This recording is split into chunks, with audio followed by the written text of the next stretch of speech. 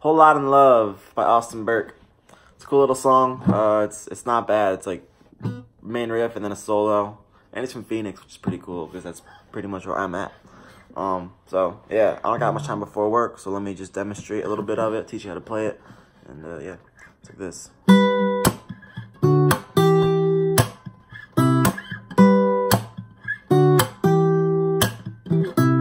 I'm a little drunk tonight, trying to write this song. Trying to get it right, but it might turn out wrong. How do you say the simplest things when what you feel ain't simple at all? I'm a little bit over my head, cause I can't hold back no more. I'm a little bit scared to death, cause I ain't been here before. Yeah, I'm a little bit unsure what the hell I'm supposed to do, but I'm a whole lot in love with you.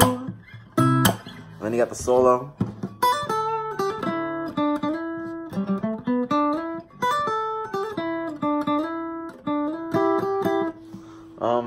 Yeah, and the outro solo is a little bit different, but let's do the verse real quick.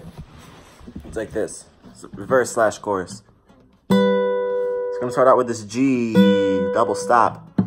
Just 10 on the A, 12 on the B. Then you're gonna go to this D, where we got just 5 on the A, 7 on the B. But then you're gonna go pretty quickly. It's like a half beat. You're gonna go quickly to this E minor double stop. 7 on the A, 8 on the B. So.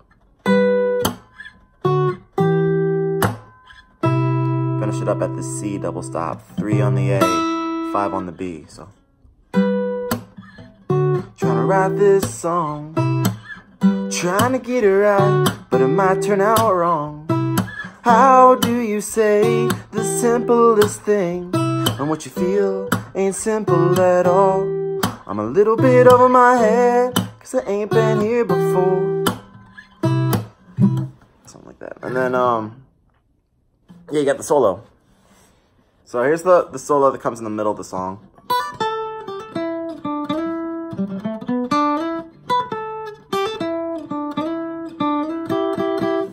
What we got there? Start out with this little move, where we got 7 to 10 on the high E. Catch it on the 10 of the B. Now you got, we're gonna go from 8 to 10 on the B. Catch it on the 9 of the G. So then hit 7 on the G and then 7 again on the G. Slide it up to 9.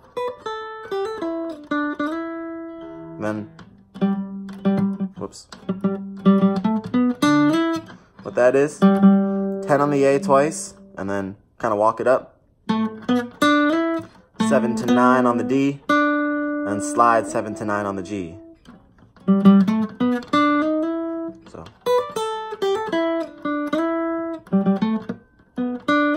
Then again. Whoops. That part is the same, and then to finish up the solo,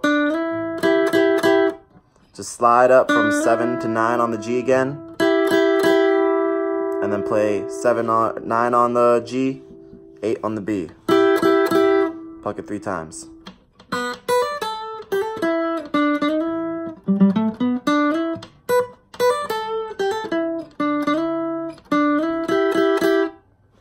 And then you're back in like the little bit over my head, been here before. The outro solo is like this. It's very similar.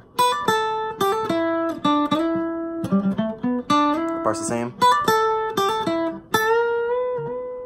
Part's a little different. And that part again. Finish it up just like that. So what it is, that part, which I'll put the time in the description, we already did it. And then you got, what that is, you just do that 7 to 10 on the high E, catch it on the 10 of the B, and then do your 8 to 10 on the B, catch it on the 9 of the G, and then you're gonna bend up on 10 of the B.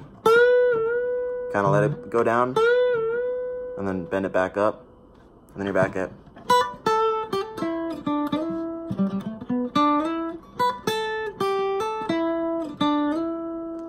So you do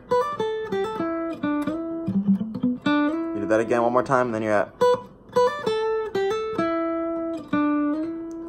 And it just do your 7 to 10 on the high E, catch it on 10 on the B, then do your 8 to 10 on the B, catch it on the 9 of the G,